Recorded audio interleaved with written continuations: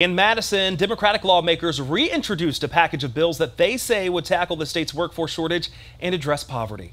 Representative Lisa Subeck and Senator Jeff Smith call it the Wisconsin Opportunity Act and say it's a comprehensive approach to these issues.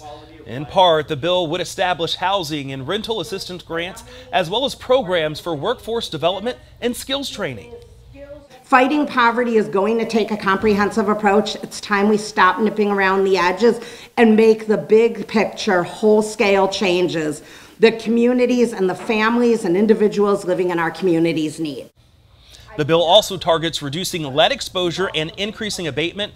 Lead exposure has been a serious problem across the state, but especially in Milwaukee over the last several years.